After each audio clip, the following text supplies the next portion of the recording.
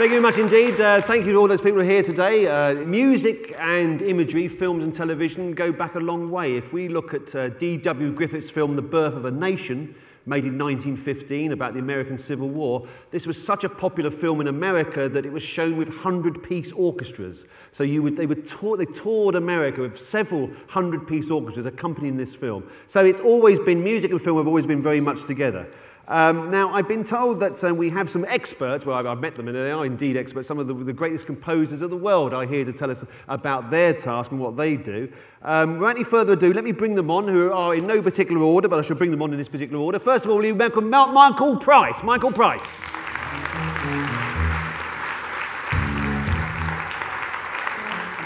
Dru Masters.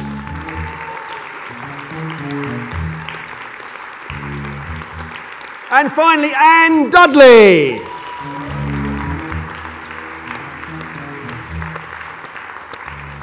Okay, so I'll give people's credits as I speak to them. Michael here, but the credits I've got for you here are quite stunning. You have worked on Sherlock Holmes is one of the pieces that you've worked on. What other films have you and TV stuff have you done over the years? Has it been mainly drama? Yeah, I did the kind of coming up through the ranks route. So I was assistant to a composer called Michael Kamen for 5 years. So together we did Band of Brothers and the first X-Men film and an album with Metallica and the San Francisco. How does an assistant to a composer work? What do you do? Depending on the mood of the composer that you're assisting at the time, that's anything from filling in a couple of gaps for them if they're a little short of time, or if there's something. Michael, my old boss, was famously late for everything in a wonderful flamboyant way. So we got to conduct the top 5 symphony orchestras in the world for 10 minutes each time at the start of each session, as he would be whisking in from a cab from somewhere else. So I think in music there really is a strong tradition of learning the craft, because as well as the art, there is a craft as well. So I spent 5 years working with Michael, then 5 years working as a music editor on some feature films. So I did the Lord of the Rings trilogy. And so what does a music editor do? Yeah, I mean, it's interesting because in terms of TV versus film, often because of the resources in TV being slightly smaller, then a lot of the roles are compressed together. But on a big feature film, you really need a team of people to accommodate the fact that you're generating a huge amount of music for something like a Lord of the Rings very quickly, and also the picture's changing at the same time. So Howard Shore, the fantastic composer of that show, might have written an amazing battle scene with orcs and wizards, and then literally as he finished that, the scene would have been recut. So then you need more orcs and less. So would that scene have been recut on the basis of what his music has already done with it, or have they just recut the scene irrespective of what the music is? There's a complex kind of give and take between the picture cut and what the music's doing. Sometimes temporary music is laid in by the picture editor. So there is some existing music that they've worked with, but often as all the elements of a film pull together and start to influence each other, then small changes have to be made. So when the visual effects shots come in, somehow that scene isn't as tight as it needed to be, so small changes are made then. Somehow when you put certain kinds of music, I mean, you know, we'll see from all of us that a certain cue, a musical cue, can change entirely how you feel about a scene. It would be lovely if more picture editors did recut their picture to our lovely music. That happens once in a while, but often we're just part of a complicated process. So you're saying you're part of a complicated process, but it's quite often seen as one of the last things that's brought to production. And that's, are you ever in a situation where somebody says, oh, we've edited a film, we're absolutely happy with it, it's 85 minutes long, now give us the music? Does that ever happen, or is that just being naive? Once in a blue moon, there's sort of this ideal Uber process that could possibly happen, where you get sent the script and you have 12 months to work on ideas, and then you're given a finished cut which never changes. But I think part of being flexible and adaptable, the sort of part of the craft side as well, is making sure that technically you can cope with the changing demands while not losing sight of the art as well. Because often I think if you allow yourself to be overwhelmed with everything that's changing, then sometimes you can lose sight of the fact that when our audiences watch it, they don't know how hard you had to work to get there. They just see the final thing. As long as it doesn't look like hard work. Exactly. Yeah. It has to look effortless and retain that emotional connection, however many times you have to relive it. Well, this might be a good opportunity to have a look at this scene that I think you're going to show us via your laptop. How these things work is beyond me, but there should be a projectionist up there smoking a fag, but apparently it's not. So what are we going to see here? This is... Well, I just thought I'd bring for everybody to have a little look sort of behind the curtain to a certain extent. This is a scene from Sherlock, which I scored with David Arnold, and this is the climactic scene of season 2 with Sherlock and Moriarty having a confrontation on the rooftop.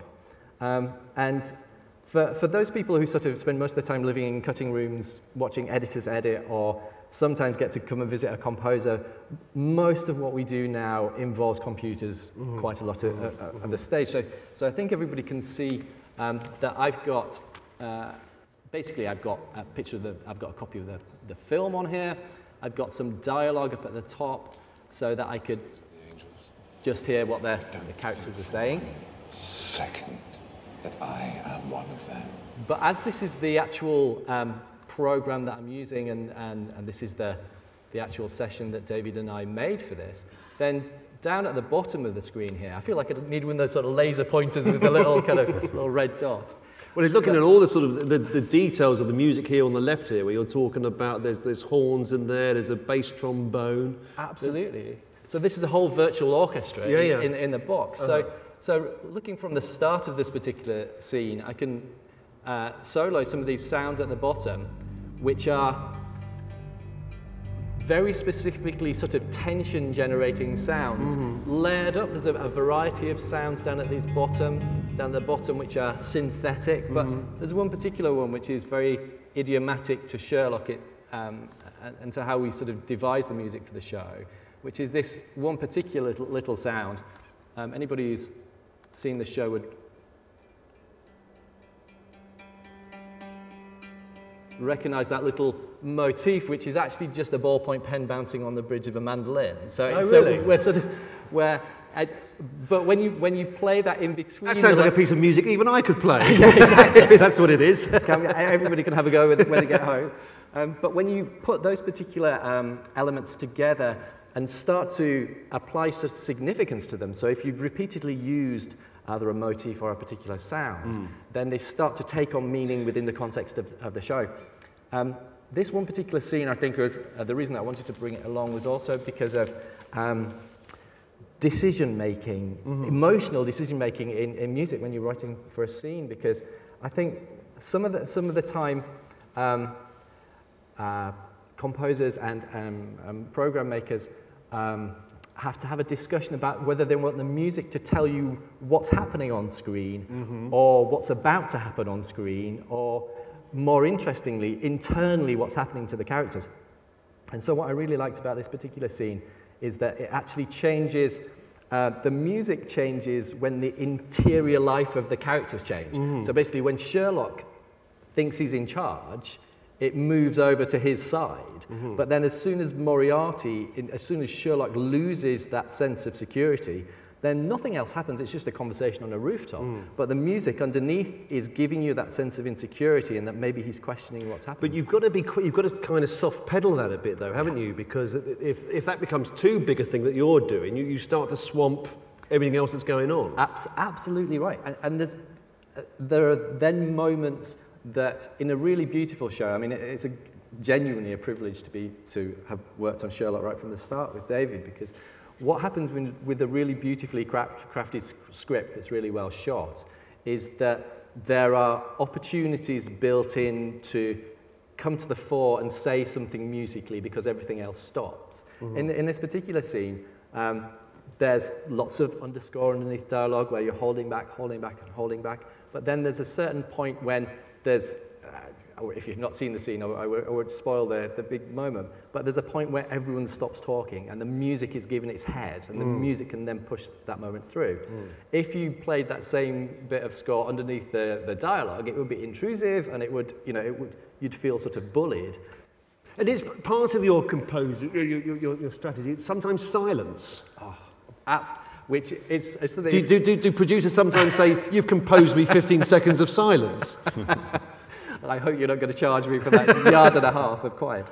I think it's sometimes genre specific. So there's a sort of thread through most of the fantasy films where music will be an accompaniment to everything, so nothing happens without music. But then in European cinema, that's absolutely the opposite. I can remember scoring a Danish film for Lars von Trier's company a few years ago, and we questioned over a very long process literally every note's right to exist. And so I'd written them about 60 minutes of music for this movie. We ended up with, I think, 12, because we just took everything out and thought, well, it works without it, so let's take it out and take it out.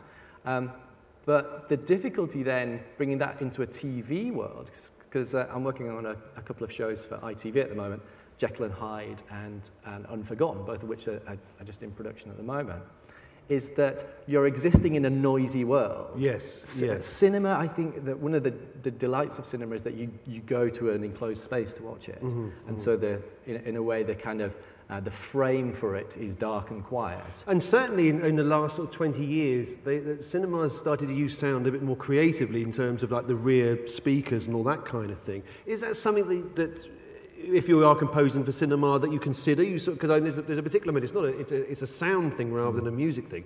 But in the film Master and Commander, there's a moment where suddenly there's a creaking floorboard over here, just behind you, which you haven't heard for a while, but it gives you the place of being on the ship. You are totally in that environment because the soundscape is also telling you that the ship's crow nest is up there and the seagulls over here and all that sort of thing. Definitely. So do you now take that on board in terms of I'd like oboe, left, right-hand speaker sort of thing? Or? I was the music editor for a film called Children of Men, which is Alfonso Cuarón's film before Gravity. And we spent an enormous amount of time trying to create a musical world that fitted into the landscape that you were in. But we found some interesting things because we spent 3 days in a very expensive dubbing theatre working on where the car radio should come from. In this one particular scene where a car is attacked by other people. And we started with a kind of photorealistic way where we thought, well, if it's coming from there and the camera moves to there, then it needs to move all the way there so that it's always in the same place. But we found it literally made you nauseous. Because if you're in a big cinema and you spin it all the way around the room, so in the end, we kept the concept but sort of flattened it into like a squidgy arc rather than the full thing. But then with TV, in a way you want to play to the highest possible achievements of the format. So a lot of people are watching in HD now. Some people have got we mix Sherlock in 5.1 surround sound and surround sound, but the you have to remember also at the same time that the straight line of the storytelling has to exist in less than ideal conditions and in mono, just in the little telly, the sort of like the equivalent of a radio in the kitchen. And so practically some of the decisions that you make, so the particular little bits of sort of drones and small noises that we're looking at then, they're sort of modified so that they don't disappear when you play them on a small... So you have to accommodate those. Whereas if this was a cinema score, you would just go brilliant. You could just go really low and shake the seats. So there are those compromises now, but you sort of retain the bit that grips people emotionally. Well, Michael, that's fantastic. Thank you for sharing that with us. Now we have Dru Masters. Dru, some of your credits here. You have 4 Rooms, Undercover Boss, Bring Back Borstal. I missed that one. Hosted by Joe Pasquale, I think you remember that. And you've also done The Taste, and The Apprentice is one of your big ones. So you do more reality shows perhaps than drama? I'm now doing a lot of drama, and is there a difference between the two? Massively, and I was listening to what Michael was saying and thinking that actually my experience is actually quite different in a lot of ways. In the dramas I've done, I've been very lucky that mostly when they send a locked picture, which is what we call it when the picture's finished and you score to it, mostly it stays locked, and I've been very lucky, I think. I did 3 series of Silk, with Rupert Penry-Jones and Maxine Peake, which pretty much never changed. I mean, every episode was just presented to me, and I had, you know, whatever time it was. Obviously not a year. I think, you know, a week or so to. And would would that be a typical schedule timetable to have about a week to? I think the first episode of a new series, you've probably got 2 or 3 weeks to come up with something, and then it gets faster and faster. So, you know, is there a 3 or 4 feeling that days sort of sometimes? Non-musicians like myself, music is a language, a beautiful language, but we don't know the secrets of it, or we're not fluent in it. We know when we hear it. So do you get have you had odd times where somebody expects you to be able to create something in 5 minutes when you know it's going to take at least a week? Absolutely, always, yes. And I think that's where we're is that standard, is it? Yeah, it's absolutely standard. And I think that it comes from a lack of understanding, but also I think that when producers are focused on meeting certain timescales, they don't really care what's involved. The fact is they need the music. And, you know, as you say, I come from a factual background, and I still do quite a lot of factual stuff because I really enjoy it. And actually, Bring Back Borstal, funnily enough, was something I'm really proud of, that I approached very much as a drama.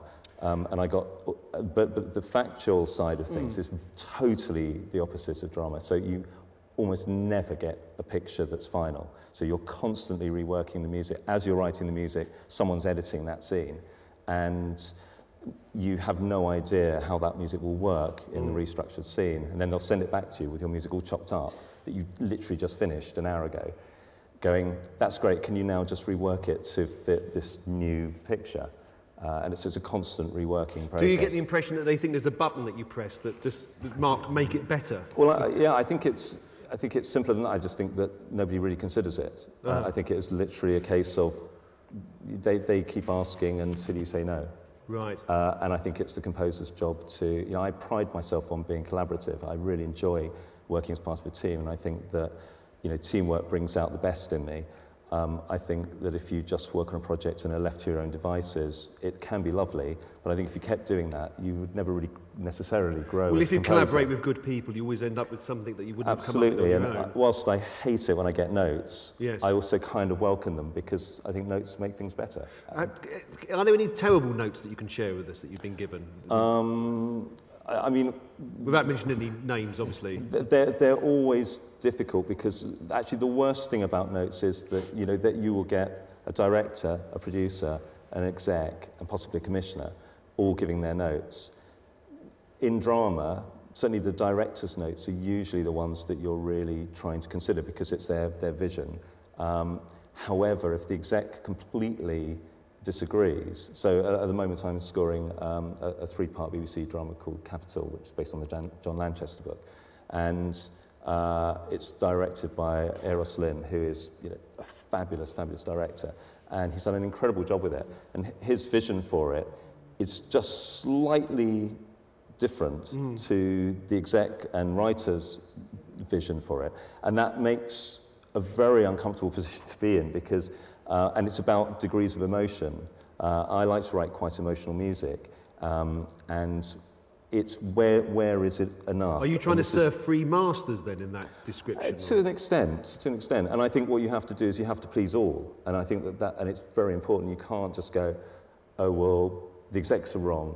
You know, the director's the most important person on this. It just doesn't work like that. Everyone's vision is right, and it's about where do we find the compromise? And actually, I mean, I think we'd all agree that it's all about degrees of taste. And so, is a scene, are you overdoing the emotion too much? And this is what this particular conversation is about in this particular instance. It's like, are we over-egging the emotion, or are we, you know, holding back too much? And some people want to hold back more, let the drama speak for itself, don't make the audience feel too much. Other people are saying, let's give the audience a big emotional kick at this point. Yes, I suppose a good word is you're enhancing, hopefully. And you can be enhancing whether it's a very simple chord structure or something that's grand. And yeah, and music's role is different in every cue and in every show. And Michael touched on that before. I think it's sometimes you're there to do... I mean, I think when music's best, it's saying the things that the characters can't say. So that was a great example there where the shift of power has maybe moved from a character, but that you can't necessarily sense that from what they're saying to each other, or perhaps you sense it, but that emphasizes it. It's very subliminal. It's not holding up a big sign saying he feels this, but it's... An easy example is two people having a very a loving conversation where they're sort of expressing their love for each other, but one character has, or you maybe don't know, one character has some other purpose, something bad's happened, maybe they're cheating on them or something like that, and you score in a much darker way because you're letting the audience know that not everything is right here. And I think that that's, again, where music's playing a role, that it's doing something. When it's at its worst, I think it's when it's just emphasizing something that's very obvious. Yes. So you've got someone crying because a loved one's died, and you play very sad music. What's it doing? The drama is there, hopefully, if you've got a good script, good directing, good acting. If it's not on screen already from what you're seeing, then the music on top of that is going to make it look a bit sort of... It can be very saccharine, but it also it just over-eggs. Its purpose is sort of... And in Factual, what we do a lot, and I'll lump myself into this as well, it's my fault as well, but we're all guilty of it, is that we are terrified of silence. And so you'll notice in programs like The Apprentice and various others, it's just music all the time, and it always has a gear change every minute, possibly every 30 seconds. But I was looking at the title sequence for The Apprentice a couple of series ago, and which you wrote the music for, and there's an awful lot of crash zooms going in, there's pans up here, close-ups of people walking across bridges. I mean, it's every second the camera's doing something. Mm-hmm. So how do you... Are you writing specifically? Do you ever one of those sort of cues? Are you trying to find something as a zoom in that gives you a sort of, this is the person we're looking at? Are you minutely writing it to that degree?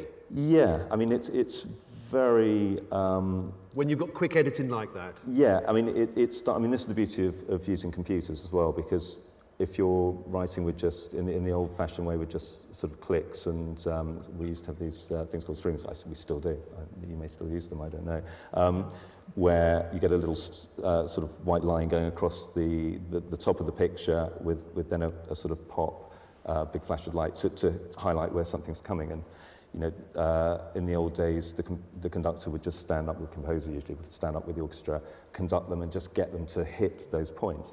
You couldn't be quite as sort of forensic as we are now. I mean, there are some greats who did some amazing things, but generally you don't hit things quite all the time in the way we do now.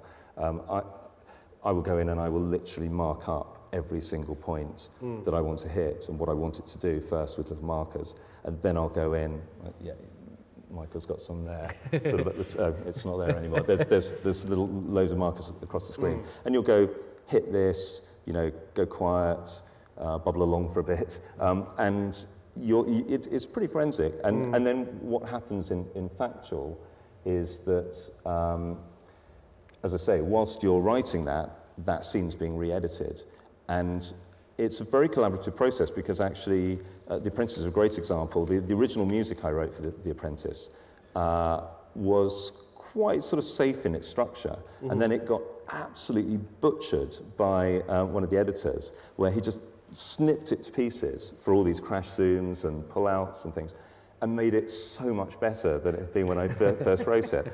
And it was amazing, it was a revelation, and I actually then rewrote it to the way he'd cut it, and he then cut it again, and so on and so forth. And over the years, it's just evolved into various pieces of music which sound much better than I originally intended them to be. Well, that's the art of collaboration at the end, isn't it? Indeed. How did you become a composer? What got you into it? I wanted to be a composer from the age of 3, and having slightly... From 3? Yes, having slightly crazy, hippie, arty-farty parents, they allowed me to indulge that, and I never changed my mind. Can you remember the first piece of music that you thought, I want to do what that person's doing, or something? I grew up in a house listening to classical music and jazz, and right. I wanted to be a jazz saxophonist. I wanted to be John Coltrane, and still time. I sort of despaired at a certain point. I learned the saxophone. I played for years. I played in the National Youth Jazz Orchestra. I was not bad, but I realised I was just never going to be as good as he was. Ever, and so I decided to not pursue that. Also, I didn't really want to be... I like the idea of being a starving jazz musician living in a leaky loft, but the reality wasn't quite so good. Yeah, it never is it? But I always wanted to score films. I always wanted to write for television, and I I just sort of single-mindedly pursued it to a point where I really wasn't qualified to do anything else and had no choice but to make it a successful career.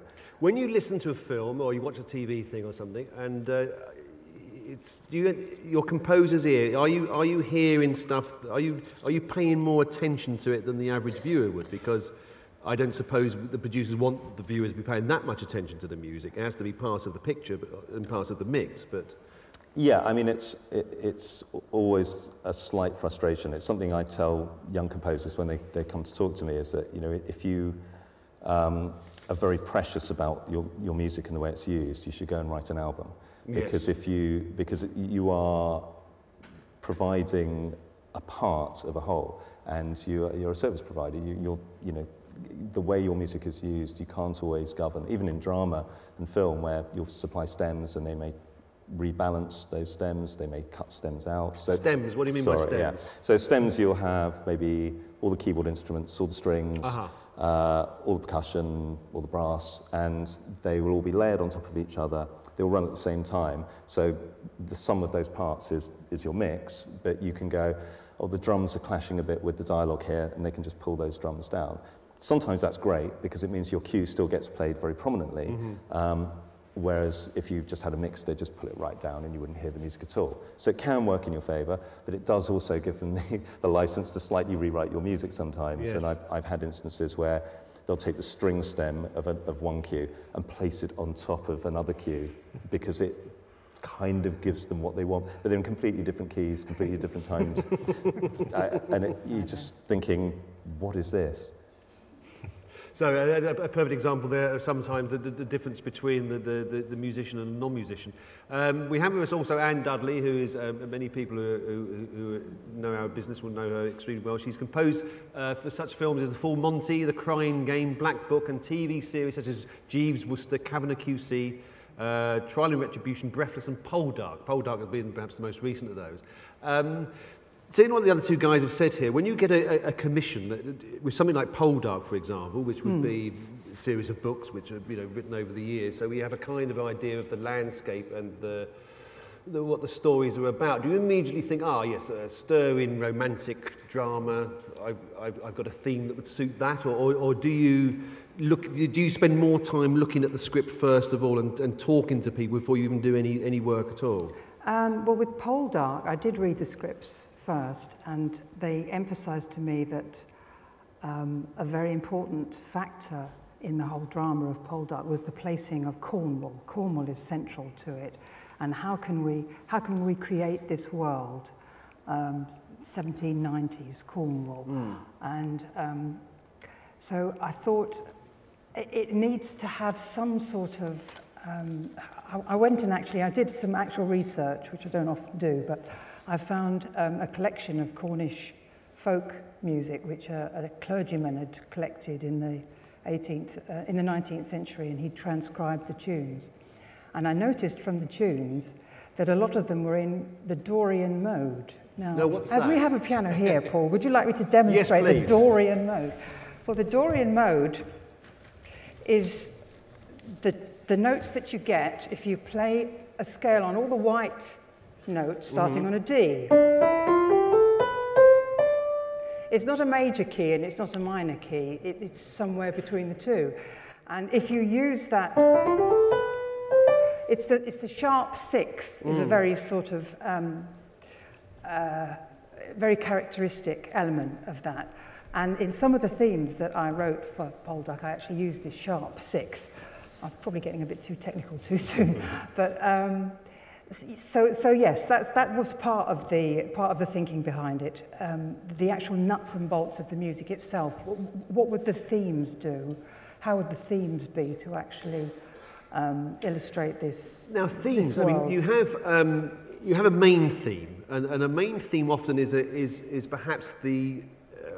I think is often the catchiest part of the score. I'm thinking of, we were saying just earlier, one of my favourite theme tunes ever when I was growing up was The Avengers, the Laurie Johnson, bam, bam, bam, bam. Immediately I heard that when I was 8 years old, your hairs on the back of your neck would sit up and all that, really exciting. But that music would be completely wrong for a dialogue scene or something else, because it just takes too much attention. You are just drawn to it. Yes. So a main theme for a programme can have that quality. Yes, I mean, we could play the main theme of Poldark. I'll just talk about it. Yes, I mean, please. one of the elements about it is the solo violin, because I'm trying to represent the character of Ross Poldark, who's a man a little bit out of his time, really. He's born into the upper classes, and yet he feels an attachment to the working classes, and he's trying to reconcile the poverty and inequality that he sees around him. So I try to represent his sort of journey, if you like, with the solo folky violin. It's played by a friend of mine, Chris Garrick, who plays in a sort of folky style against a more classical background. So having established that theme, I don't actually use it very often. Do you go to the solo violin? I use the solo violin a lot because obviously that's a very characteristic sound. And for the moments that I do actually refer to the tune again, there's a particular reason that I'm doing so. In the next clip, it's much later on in the series, so you can assume that the audience is familiar with the tune. So I don't feel the need to play all of the tune. It's up to the piano. Yes, by all means. And so rather than do, I just do the first 3 notes, and then I use a sort of a sequence of it. Why are you keen to avoid the whole theme again? Is it just simply because it's repetition? Well, no, because where the scene that I'm just about to play you, it's much more troubling. The world's sort of turning upside down. You know, everybody's ill, everything's going wrong. I'm trying to emphasize that the world that we set up in our opening titles is a much darker place than we might think. And so in this next clip, it's still played, there's a little violin intro, and then the theme comes again, and there's a drone bass as well. The bass doesn't move. I think it would be, should we have a look at it and we can... If I could somehow make amends.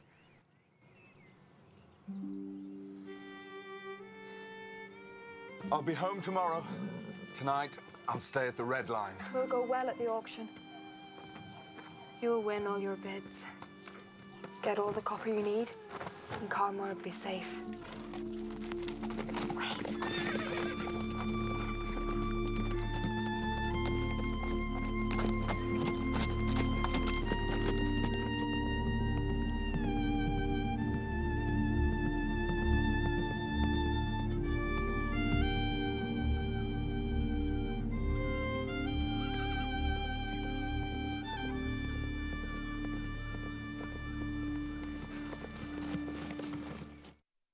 It's amazing, really, how instrumentation. I mean, it sounds Cornish, the music. I mean, how can music sound Cornish? But it does. I fooled you, you see. If you said it was Yugoslavian, I might have agreed with you there. But I don't know. It is interesting how it's the way that music affects us. You know, I remember there are certain rock albums. I remember there was a Neil Young album. The first 3 times I heard it, I happened to be eating shredded wheat for breakfast. If I heard it now, I would immediately think of shredded wheat. Yeah. So that sort of, do we understand how music affects us like that? Do we really sort of? I don't think we do. I don't think we do. I think what's very, very interesting about the marriage of music and pictures is we're still learning it. You know, and sometimes the music gives structure to the pictures, and sometimes the pictures give structure to the music, you know, and they both sort of achieve this wonderful logic to them. And so you think of Cornwall. Yes, you yes, know, it is. I can assure you I was born in the Thames estuary and not the Tamar. Maybe it's the landscape and everything. I just thought of an example perhaps where music certainly played a massive part in the success of a film, which of course was Jaws. Yeah. And you know the story that the Steven Spielberg's film Jaws, they had this rubber shark, which they were going to film going through the water. The only trouble was it looked like a rubber shark. And so there was no tension at all. So they hit on the idea of this, you know, when John Williams came up with a doo-doo noise on the cello, whatever it is, double bass, and you're just looking at murky water. That's all you're looking at. But it's enough to grip you because you've already seen somebody disappear in a shark attack. So you know there's one out there. And actually, you're looking at the most boring bit of film, of just murky water, but that motif coming in tells you, you can't see it, but it's there. Yeah, exactly. But it's also, you can do a lot with instrumentation as well. I mean, that's a solo violin playing the tune. In the next clip, that tune is taken up by all of the strings because, and the harmonies themselves get more complex and the bass note begins to move. It's almost like there's now more to worry about. There's quite a bit of other sound effects going on in there as well. I mean, not other sound effects, the sound effects of the horse carriage going through and things being made. Are you ever consulted on that sound balance? Probably everybody would agree with me, not quite as often as we would like to be. And sometimes some sounds sort of appear that you hadn't anticipated in your mix and sort of can drown out all the subtleties that you've tried to achieve. So is that a difficult conversation you have to have, or? Well, very rarely do I get to discuss with the sound editor. I don't know if you have the same experience. I've had a few experiences where I've been consulted. I mean, there are various scenes that I've done where it's been flagged at the beginning. There's going to be, I'm sure you've had this, where there's going to be sound design. So maybe voices are going to be very echoey, or there's going to be lots of extra noise put in, and so you know to stay out of the way of that. And also, especially if you've got some sort of low drone for some reason, let's say, I don't know, let's use an example, I haven't had this, but you know, spaceship going along, you know there's going to be a big sort of noise. There's no point in scoring right down at the bottom and just adding to the confusion. So occasionally you get those conversations. Mostly, you hear it in the mix. I do attend all the dubs. I mean, I can't think of a dub I haven't attended, so we actually won. It was terrible. Probably because I wasn't there. But I think that you are often subservient to effects, and I'm often surprised at how low the music is to, say, the horse and cart going past, because actually you'd think there would be more emotional pull from hearing the music than the horse and cart, which you can see. And you mentioned, was it a bass drone you said you had in that earlier scene that it was playing underneath? The first time, yes. Yeah, what does that extreme bass sound, what does that do? What does that do for us to hear that? Does it anchor it, or does it ground us? I think it can immediately heighten the tension. In fact, a lot of TV music that you hear is drones, really. It's more interested in sounds and textures, and it doesn't really commit itself much to a tune. And that's fine, you know, that can really sort of heighten the tension of a scene. You hear a lot of that sort of stuff in sort of contemporary crime dramas and things. I mean, music is just a language, just like any other, and there is an established language that's happened over the last 100 years of cinema that we understand, and so we tend to build on it, and obviously ideally we're trying to always add to that language and change things and be clever, but a lot of the time certain things work. So your example of Jaws is a good one. Low droney things suggest fear and drama and tension. We know that. If you played high flutes going it wouldn't, not probably like that, it wouldn't make you feel the same way. We just know that. And although there is a sort of thing where you can sometimes, and Hitchcock did this successfully a couple of times, where you deliberately choose entirely the wrong music. I'm thinking of the moment in Strangers on a Train where they're set in the fairground and there's a woman being strangled on an island, and we see the sort of like her glasses fall off, and we hear a carousel in the background playing diddly diddly diddly diddly diddly, and it's brilliant because it's completely wrong, of course. Normally, and the scene is shot with close-ups and there's glasses falling down and everything. It's shot like classic Hitchcock. But I don't know whose idea it was. It might have been Bernard Herrmann or somebody who was working on it, I don't know. But so you can sometimes go completely against what you should be doing. And Tarantino does that all the time, yes. Famously in Reservoir Dogs. I think that those sorts of things are quite manipulative, but work really well. I think generally... Are you wary of appearing to be manipulative? Not especially, but I think it comes down to taste. I think that something like that, would have been a very considered thing, and it works well because it's wrong. Yes. And so it draws even more attention to how horrific it is. Yeah, that's a good point, actually. Yes, it's sort of what we're seeing is an unusual thing, and so it hasn't got the coziness of this works with this. And was there any other sort of clips you wanted to show us on? Well, I wanted to just talk about these dramatic themes. I mean, I like to use themes to follow a dramatic thread rather than perhaps a character, something like, you know, betrayal or unrequited love or something. And we have this wonderful character of Demelza, played by Eleanor Tomlinson, who she starts out as an urchin, and she does go on a great big journey. And the clip that I've got next, she's been rescued by Ross Poldark, and she's become his maidservant, and she's at his house, and she goes into his study for the first time, and she's never seen books, she's never seen maps, and she's really entranced by these things. And I use the famous Dorian mode, because the little tune that I use goes...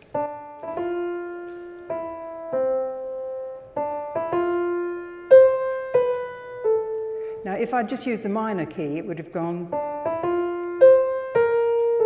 which doesn't, to me, have that sort of tension that And also, of course, she's a sort of working-class character. I suppose she's sort of one of the folky characters. And this little tune that I use for her goes through several permutations as she sort of does this journey from being an urchin to being mistress of the house. So shall we just have a look at this next clip, please?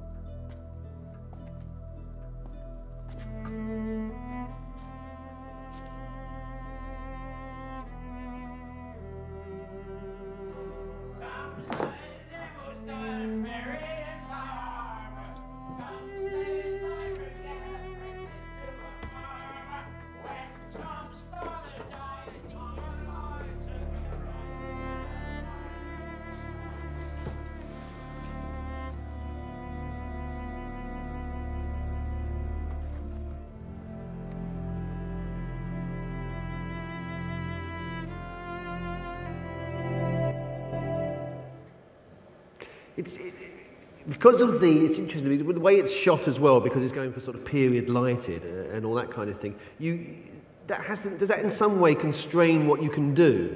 It would be ridiculous to have a synthesizer or something playing there. Yes, but actually quite a lot of those sounds are synthesizer sounds. Oh, are they? At the beginning, yeah. There's sort of subtle electronics going on.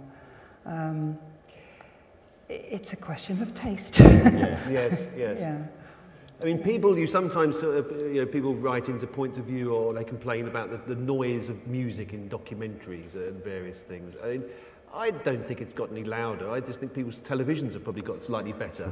I think, I mean, it's a really valid point, because I think it's almost back to the cinema versus TV argument, is that, you know, when somebody's watching Poldark or Sherlock or any of these kind of shows, then if there's something that takes them out of that experience, even if it's outside your control because they've got a terrible TV that sounds rubbish, then if there is anything that's possible to do without compromising your show, then I think, you know, it falls on our responsibility, on our shoulders, to try and do that, to try and accommodate that, because ultimately sort of holding to a sort of purist position that, no, this works beautifully in a fabulously lined up cinema or screening room, I think is a bit of a shame. It's almost like we should, you know, as composers, try and find the shortest way between A and B to make that musical point that still, the integrity of it still holds up, even if you're watching it on a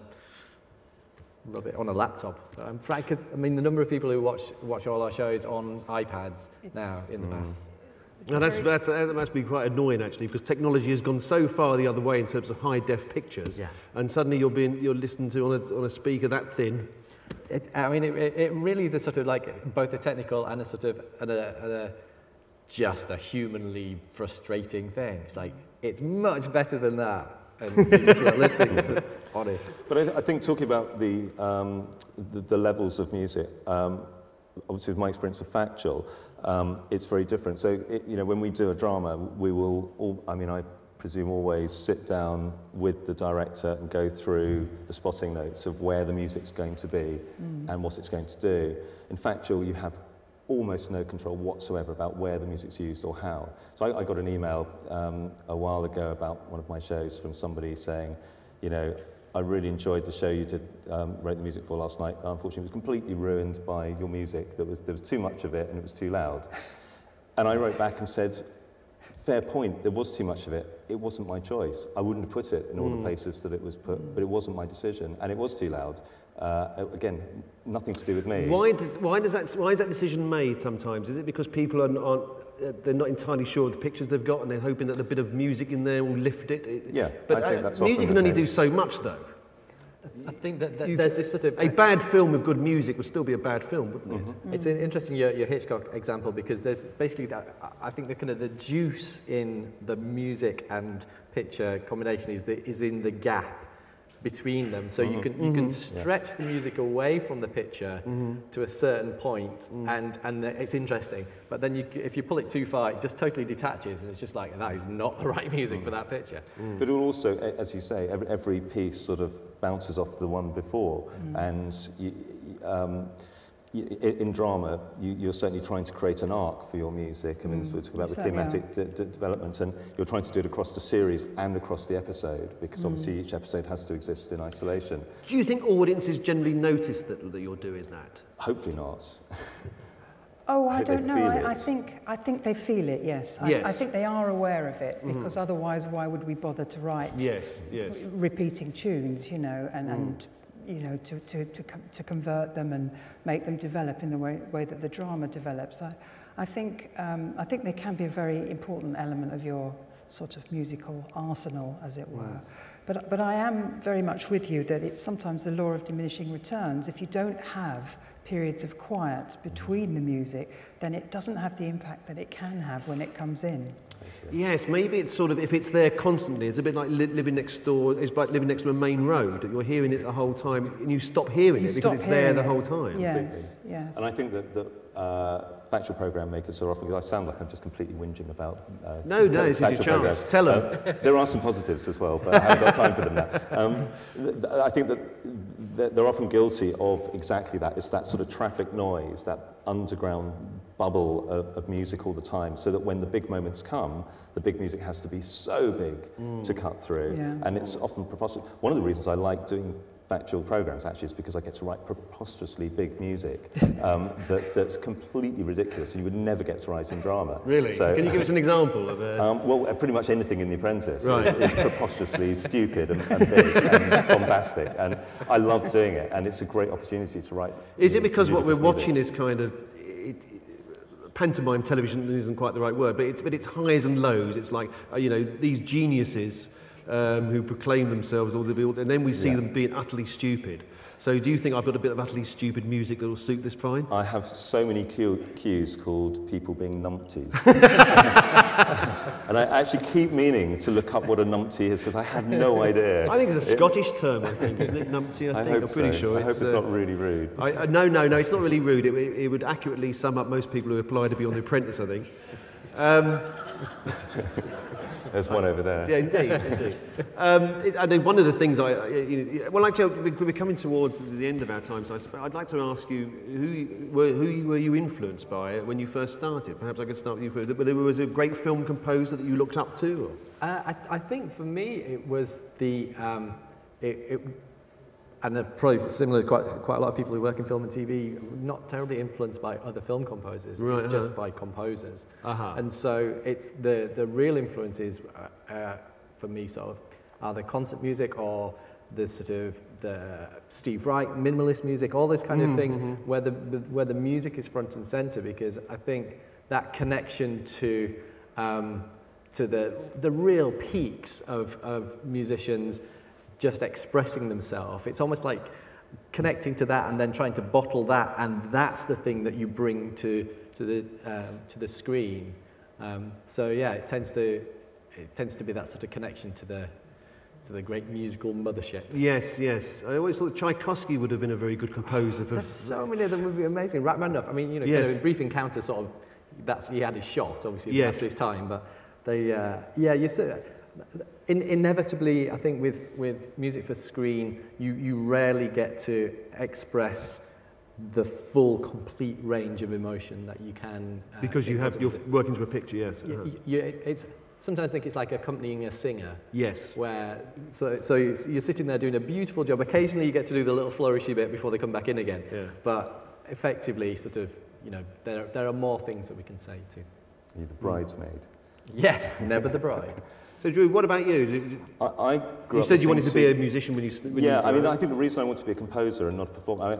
I went to music school for quite a long time, and I played saxophone and clarinet, and I just hated performing. I just am not a natural performer. What I love about composing is it's just mixing sounds and being eclectic. And I was in a few bands and things, and always accused of being too eclectic. And actually, being a composer for TV is a perfect place for someone who's really eclectic with their taste. And I love everything. So when I listen to my music, what I hear pretty much every note influenced by West Side Story, which I grew up watching. I must have watched 1,000 times. But when I use rhythms and things, I hear The Police. I was massively influenced by them. Reggae bass. So I was kind of a teenager in the 80s, and there was all these things happening, two-tone, all that sort of stuff, all that kind of influence.